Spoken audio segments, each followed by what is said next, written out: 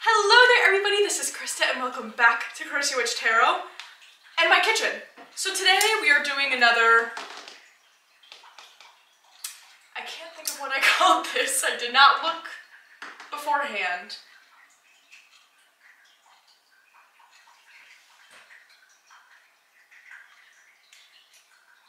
What did I call this? We're body doubling today. That's basically what we're doing. I know I had a name for this and I cannot think of what it was.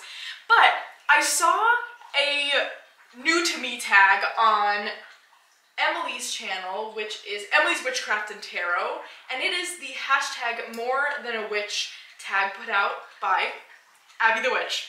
And I just thought these questions were so much fun, and we are cooking today. Today we are making a red meat sauce. So I thought, let's kill two birds with one stone and answer these questions. Well, making said sauce. So we're starting out by doing the necessary chopping. I like to do this beforehand because I miscalculate how long it's gonna take them usually, and then that's when things start to burn. So we do it beforehand. So we're chopping garlic and onion simultaneously. We'll see how that goes. But I think we should just get right into it. So the first question is your name and its meaning, and what your age is. So we'll start with the first part. My name and meaning. So my name is Krista, as mentioned. The meaning, if you look at the direct translation, it does indeed mean follower of Christ, which is kind of fun, I guess, maybe? I don't know. Supposedly, my birthday is also on the historical date of, or I guess the supposed historical date of the death of Jesus. Do with that what you will. I'm kidding. Other than that, I don't really know what the meaning is. My name was actually selected by my parents because of a contestant on Star Search, which I think is only a show that I only maybe saw one season of. What I took it to be as was almost like a mix of like American Idol and America's Got Talent almost. But yeah, there was a contestant named Krista, spelled the way I spell it, and they really liked it, and so that's why my name is what it is. Age, I am 25 years old. At the quarter life. I'm making a mess right now by doing this, but that is, you know, that's okay. Sometimes you just gotta make some messes. Okay, the next question is astrology. Do you follow traditional or, I don't know the other word. I am not someone who does much with astrology. It's just not something I've really gone into as of now. It doesn't interest me that much. I do definitely, you know, I'm not a non-believer in astrology, but in terms of interpreting it myself, knowing it myself, I just don't really have the memory for it, especially since it's something that doesn't interest me tons. But I do like having my chart read or, you know, having certain things interpreted for me. When it comes to my chart, I think it's really, really interesting. I just can't seem to remember anything. So, but my big three, that's the next thing, are my sun is in Taurus, my moon is Aquarius, and my rising sign is Virgo. I actually did, for my birthday last year, that's a bad piece of garlic, for my birthday last year, had a reading from Kyra Getchell, who I am hoping I will remember to link down below, but if not, she is right here on YouTube. But she does astrology readings, which are really neat, and so I had that for my birthday last year, and it was really, really cool, and like since then I've really carried over a lot of just things that came up from that reading. So I definitely, like I would say I really do resonate with my chart. It is very heavily earth sign, specifically Taurus. which makes a lot of sense. So, that's that on that. Next we have, what is your religious upbringing, and what path did you take to the craft? I love that term, the craft.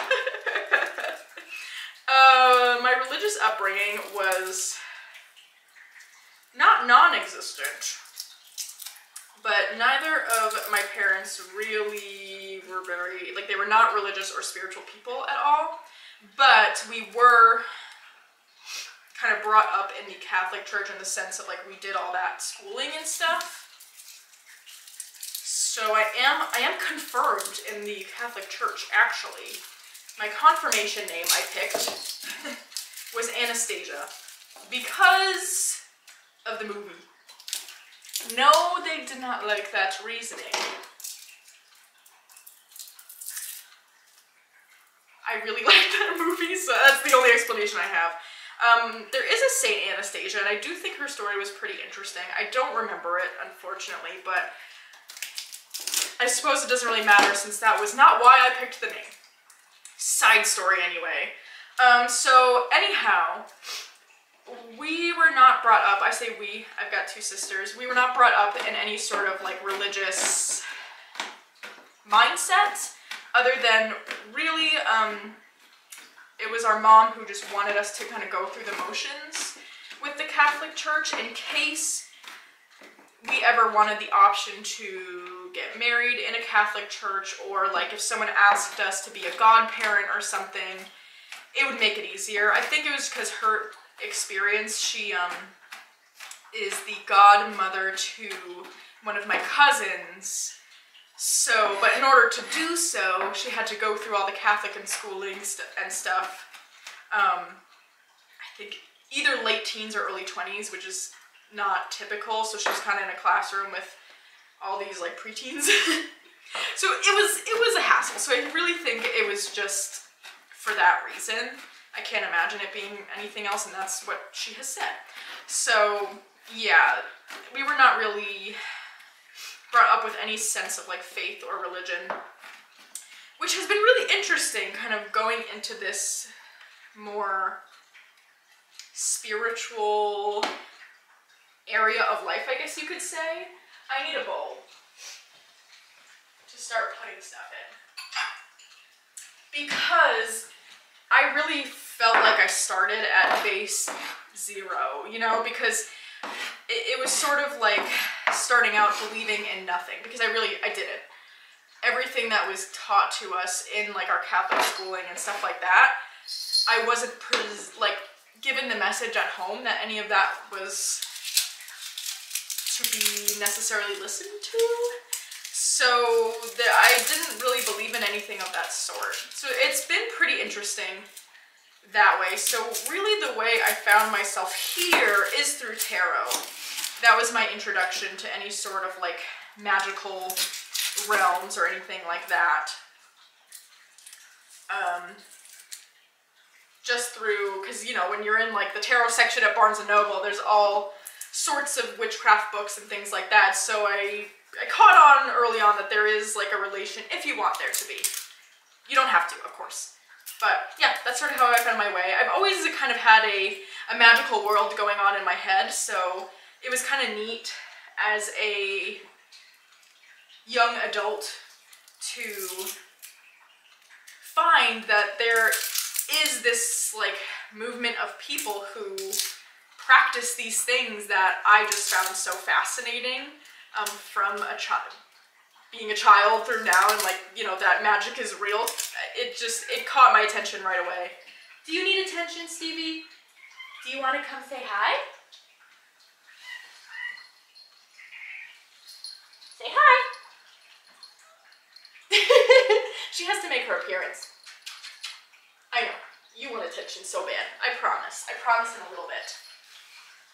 Next question.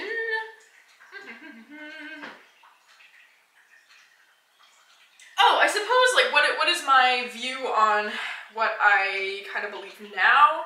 I would say I tend to follow more of like a animist folk magic path. That's what makes sense to me. I'm really only just starting to get into any sort of deity work. And really the way I view it, and again, my personal viewpoint is really focusing on that aspect of deity, especially like pantheism, where it's manifestations of nature and natural forces. I think it's just really interesting. And I love the stories and things of that sort. I think it's, I don't know, just always had an interest in that. So that's where we're at now. The next question is what I'm manifesting for the future.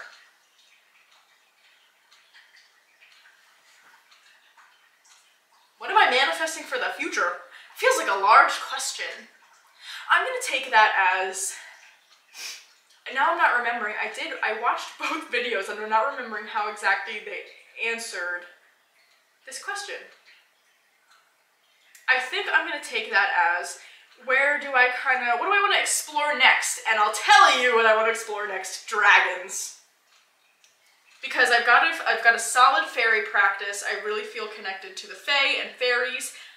I feel like the natural next step is dragons, don't you think? So, that's where I'm going next. Very exciting. Actually, just today, I don't have the package in here. I haven't even opened it yet. We're doing this first so that the sauce can simmer for a bit. I repurchased, because there was a damaged copy sale, the Smoke, Ash, and Embers. I can't wait. I really did. I've missed having that deck in my collection, so it is back, baby. Alright. I have finished chopping my onion and garlic, so we're gonna move to the stove to keep going on this sauce before we answer the next question. So, I will meet you at the stove.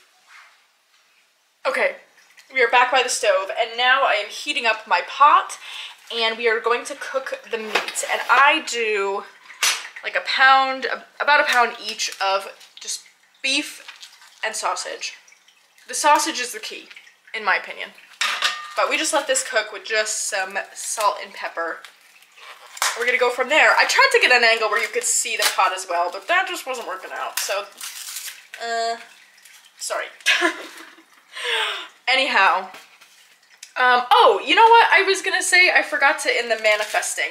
I think the other thing I would say is that I am manifesting is more deck creations, and also taking what I've already created to sort of new places, or like adding on to it. I really would love to do some expansion packs for the Cottage Witch Oracle, but I am also, oh my goodness, this is stuck in there. Yikes. I am also working on a tarot deck that is not like a companion to the Cottage Witch Oracle. I would say it lives in the same world.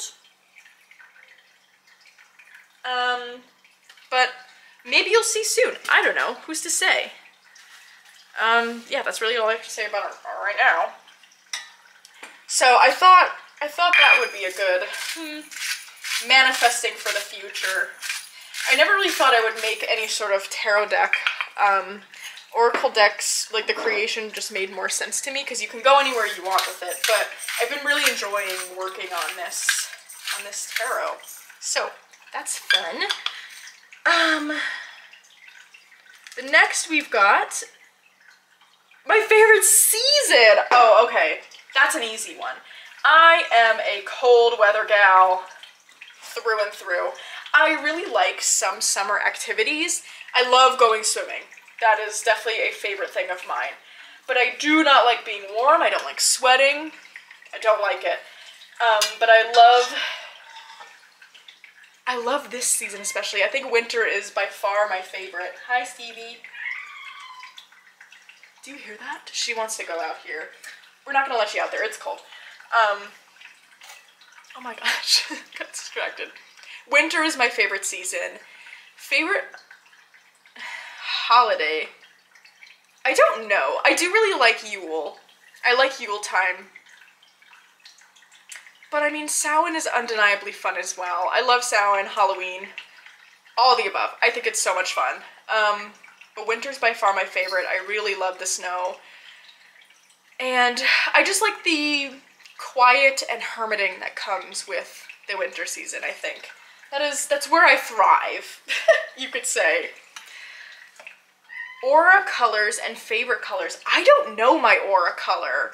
How do I look into such a thing? Because I would love to know what my aura color is. My favorite colors are pink and yellow. Easy. Easy answer. I like orange as well, but like, overall, pink, yellow. I don't know my aura color. That's something to look into. My jobs and career.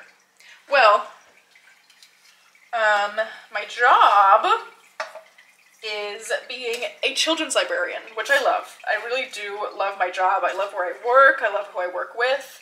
I feel very lucky in that sense.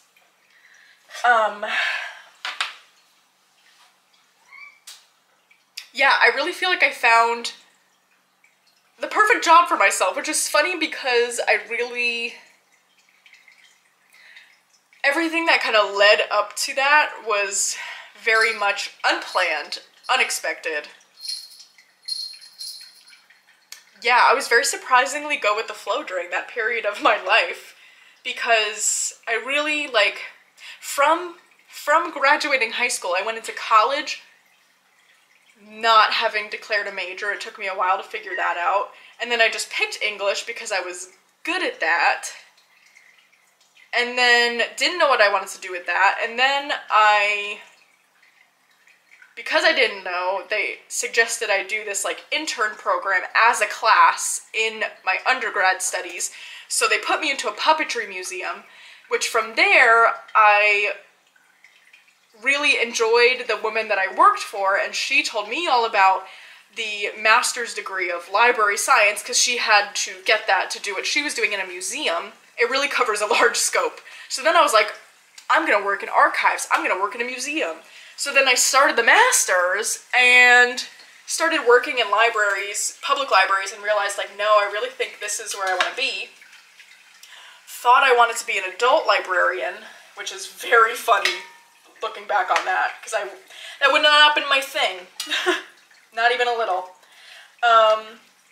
So thought I wanted to be an adult librarian, but then the library I work now, I originally was working part-time while I was getting my degree, and when I graduated, the children's librarian position very, like, unexpectedly opened up. So I figured, alright, I might as well apply, like, they already know me.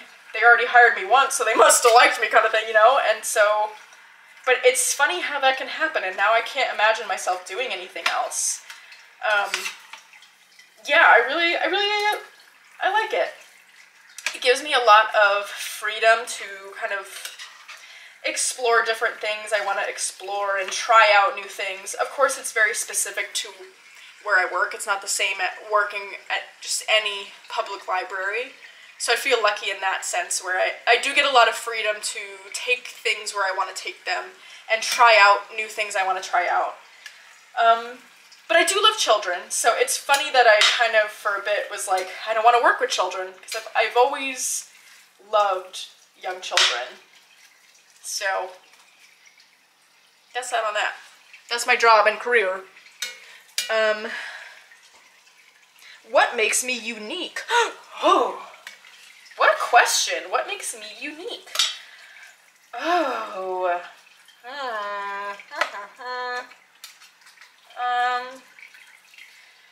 As usual, I didn't think about these questions before.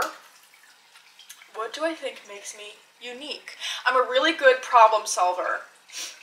I'm very good with, like, sudden hitches in plans.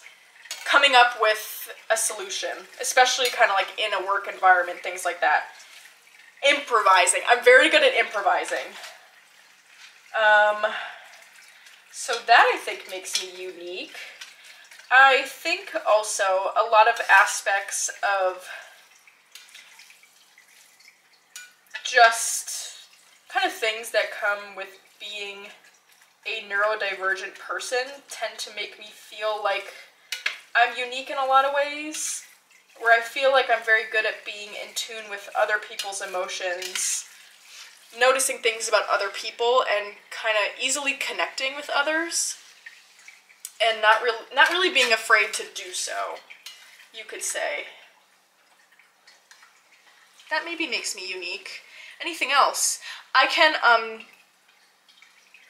spin plates. You know, in the circus, how they spin plates on sticks? I can do that. I can pogo stick, and I can walk on stilts. So I should just join a circus one day, because I'm already ready. Plate spinning, though, I should get a set. Locking that in for later. Anything else? Is there anything else that I think makes me unique? I don't know. That's my answer. My advice for my younger self. Oh, my advice for my younger self would entirely be to not be afraid to just be myself and like what I want to like. Not feel like I need to fit into any sort of mold for people to like me. Because the right people will always like you, you know? And if someone doesn't like you, that's not someone you should be worried about anyway. That's my opinion on that.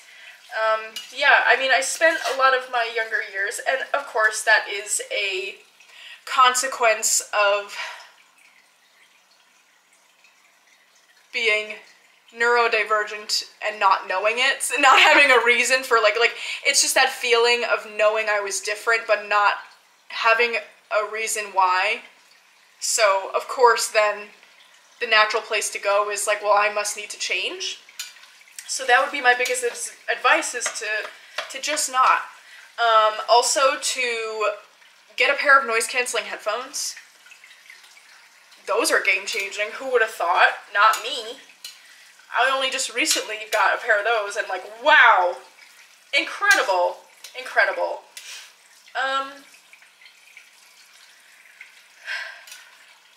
Yeah, I think that's my biggest advice, I would say, to my younger self. Yeah, that's my answer there. I'm really zooming through these questions. I'm not gonna even be done with this sauce before I finish. But that's okay. I suppose this isn't really a cooking video, since you can't even see what I'm cooking. We're body doubling, so you're just joining me while I cook. And we're already started, so I have to finish it, so that's where we're at. Favorite hobbies outside of witchcraft. Oh, what are my hobbies outside of that? See, here's the thing, is that tarot and magic it's obviously my hobby. It's my hyperfixation. So, anything I do outside of it, I want it to fit into that world. So I would say crochet, but what do I crochet is tarot bags. You know, like, I like playing video games, but one of the video games I pick are like the witchy simulator ones. I do really like Pokemon though. I love Pokemon games. Maybe Pokemon would be my answer. That's like the one thing I feel like I engage with in my free time that is not related to like tarot and magic in some way, which is, I mean, that's fine. Again, that's just like a facet of how my brain works, is that that's the thing I love, so I'm gonna, like, everything's gonna fit into that, you know?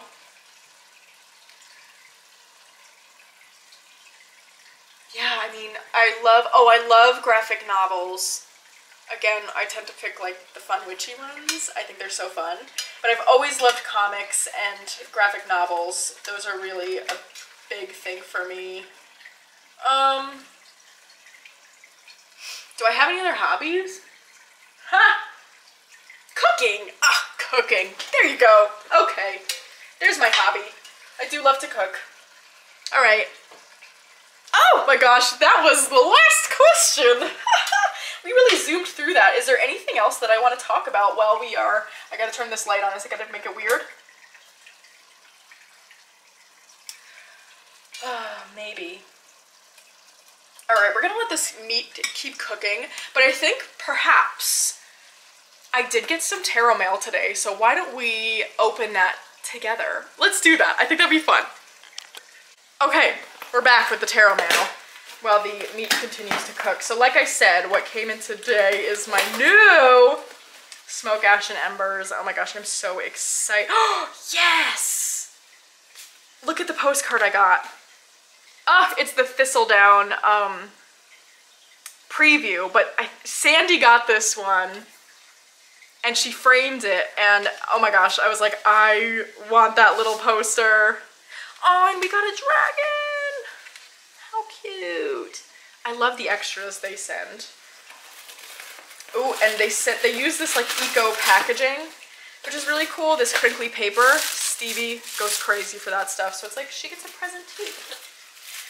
Alright, so I got the Smoke, Ash, and Embers. They had a few copies. There might even be some left of dented, like imperfect boxes. So, I mean, let's see what this is looking like.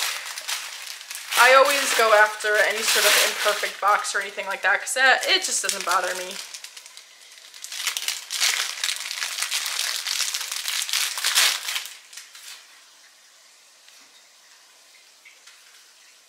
I don't even see the dent. So like that corner is a little bit pushed in, otherwise there is no dent. Amazing.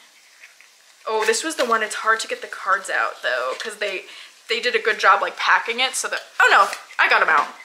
I remember the first go around was hard to get them out because they put some extra cards in to like make sure they don't slide around. Oh, I'm so excited. Okay. So we've got Smoke, Ash, and Embers back. I can't wait. I'm really excited to kind of get into some dragon work. And I was looking at the other dragon decks that are out now, but none of them really, I don't know. They're just not the same to me. I don't really like feel called to any of them like I do that deck, so I'm happy to have that back. Let's see what else. Oh, I've got a package. Me and Allie from Totero did a little trade. I'm excited. This is a cool one. I forgot. Not that I forgot. I didn't think it was coming this soon. So it's a Doreen Virtue deck. Yeah, which is what it is. But it's the Healing with Fairies Oracle. That's going to be a cool one to look into.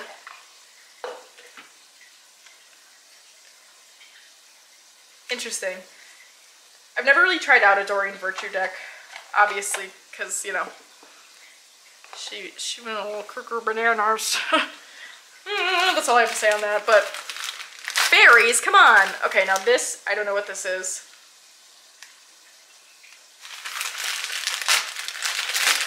Maybe it's not even tarot mail.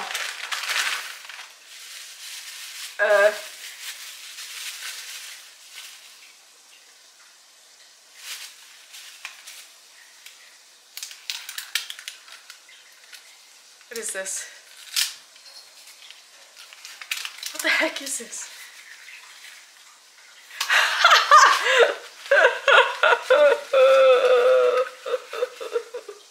Oh, that's an eBay absolute fail. Oh my gosh, this is so funny. Okay, so I saw on eBay, it was a Barbara Walker copy.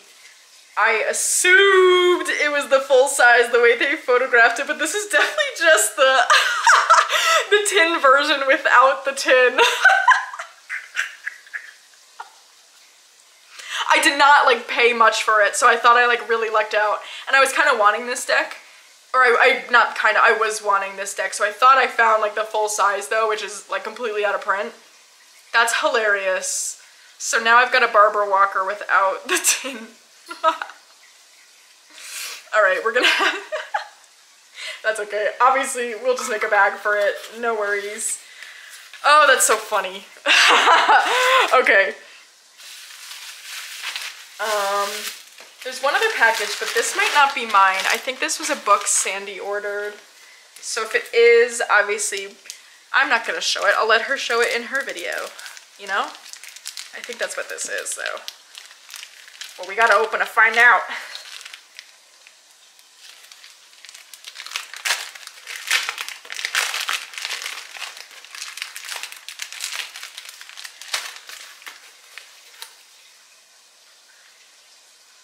Oh yeah, okay, this is Sandy's book. All right, so that's the end of my mail today.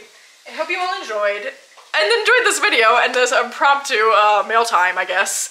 But yeah, I will see you all again very soon. I don't know with what. I don't know what videos I want to film soon. We'll figure that out. We'll figure that out. You'll see. But yeah, I hope you're all having a great beginning to your week, and I'll see you again soon.